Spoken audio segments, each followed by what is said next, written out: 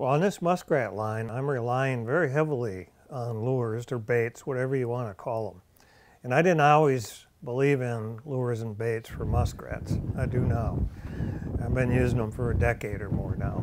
And at one point, during this particular trapping season, I ran out of, or I kind of got lazy and quit, and I stopped baiting them up, and the catch started dropping. I was down to upper 50s, low 60s per day. I baited everything up with high water, baited it heavily, and I was immediately back up in the 90s each day. Made a difference. It was pretty cool. And so these are the baits I'm using on the muskrat line. Pete Harper's, Checkmate, High Water, Laughing Lady, and this one is Hurricane. Every one of these I was taught to make by Nick Wyshynski, every single one of them.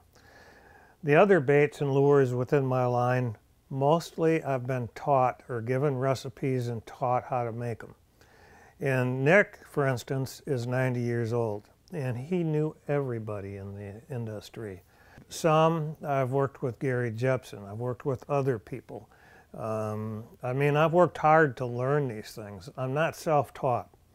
And that's probably a good thing, because these baits and lures go back in time and they are tested to the max.